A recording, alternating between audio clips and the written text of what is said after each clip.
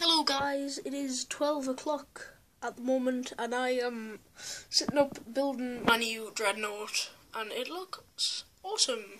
So I'm on the Xbox with WAF at the moment. This is my little workstation. I need to...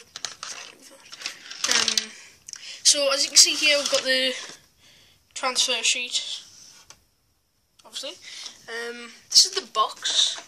See, I've just came back from the store this morning, so there's the box, all your whizzing painted and everything. The requirements for it are McCrag blue, Abaddon black, lead bleacher, white scar, Mephiston red, Avalon sunset and Celestra grey. Except the thing is, I usually just use my own colours, it's a lot easier. So and just to let you know, I do recommend this blade here. It is made of metal. It is very, very good. The reason why, it doesn't snap.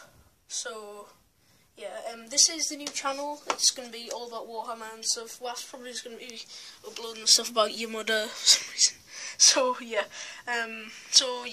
That's just my update for my Dreadnought so far, and I'll see you guys later.